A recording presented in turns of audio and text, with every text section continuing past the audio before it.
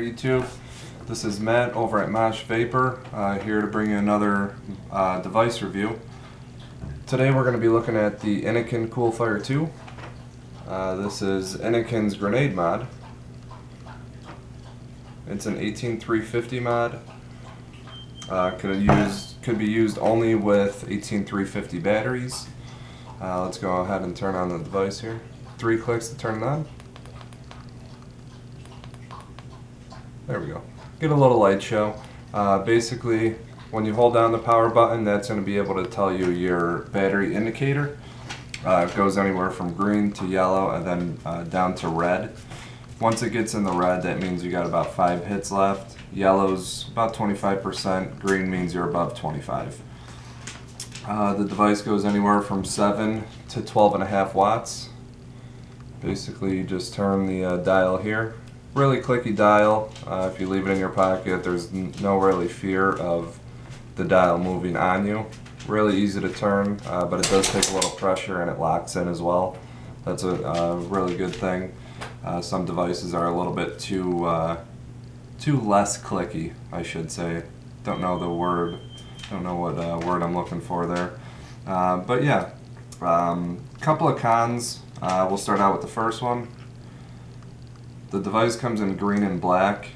When you do have the black one, it's all black, including the wattage dial. The green one has the silver and comes with the purple iClear 30B. The black one will come with the brown iClear 30B. This tank, let's go ahead and take a vape here.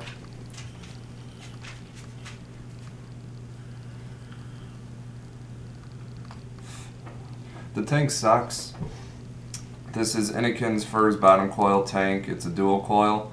When it works, it's phenomenal, but that's maybe once out of every 10 hits. Removable drip tip on it. Yay, that's the only plus that I could think of, because this tank gurgles, it floods, it leaks. 2 of them fell apart on me. This is actually my 3rd tank and I will never buy one again. I find these separately for about 11 bucks online. Unless the vendor wants to pay me $11 to actually use it, there's no way in hell I'm ever going to use this again. So what we're going to do here, we're going to throw on the Aspire Nautilus.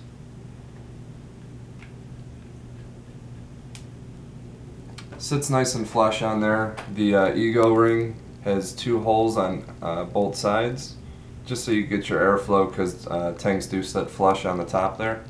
Let's go ahead and take a vape here.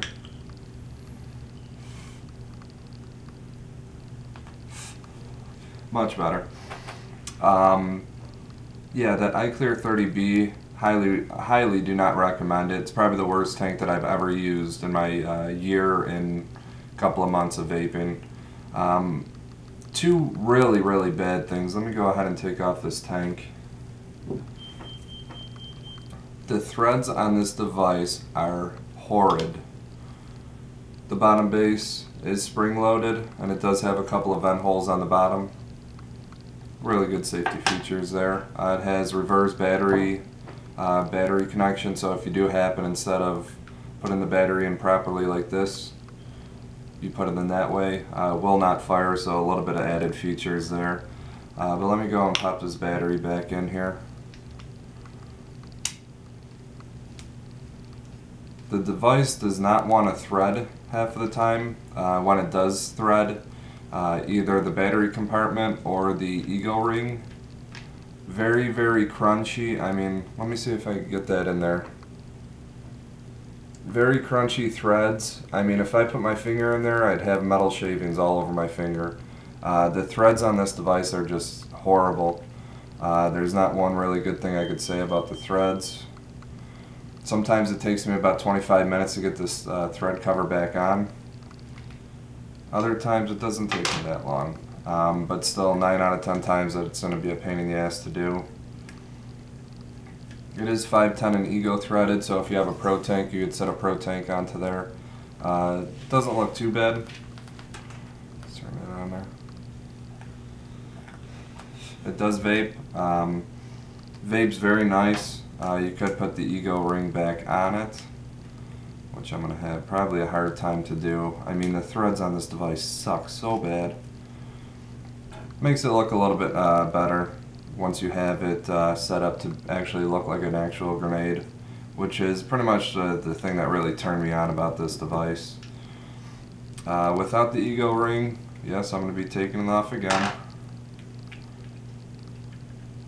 Without the ego ring, 510 tanks just look absolutely dumb on this. You have probably about almost an inch gap there from the bottom connection all the way to the tank.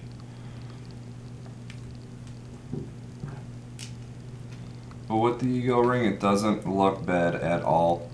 This thing looks like a grenade, feels like a grenade in the hand. It's a pretty hefty device, but it just fits perfectly in the hand.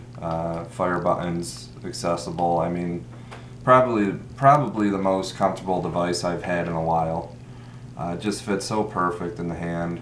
Yeah, it does look like a grenade. It's more so kind of like a stay-at-home device. You don't want to be really seen in public carrying around a grenade. At least I sure don't.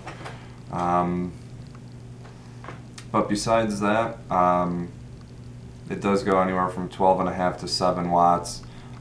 For you sub-vapors out there, sub-ohm vapors, if you do want to put a rebuildable atomizer that you built under an ohm on here, the lowest you could go is 0.08 ohms.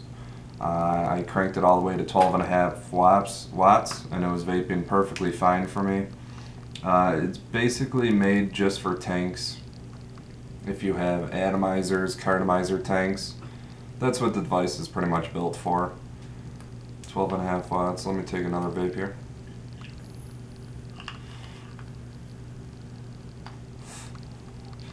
Vapes wonderfully. I mean, this device is so comfortable to hold.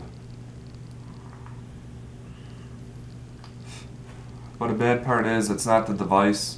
It's not a con for the device, but it is for any 18350 device out there. Very small batteries. You're not going to get a lot of battery life out of these whatsoever. I might get 4 hours out of one of these batteries. If I'm going out and I only take this device on me, I take at least 2-3 batteries with me just to be safe. The battery life is very, very bad. You don't really look that weird carrying around a lightsaber like people used to call them. But besides that, I got this from myvaporstore.com. It cost me $79.99. Like I said, it did come with the iClear 30B. If I was you, I would take this off the device, throw it to the side, and never fill it with juice, never touch it. The tank is absolutely garbage. There's way better tanks out there for roughly the same price, if not a little bit more. But yeah, guys, that's pretty much about it.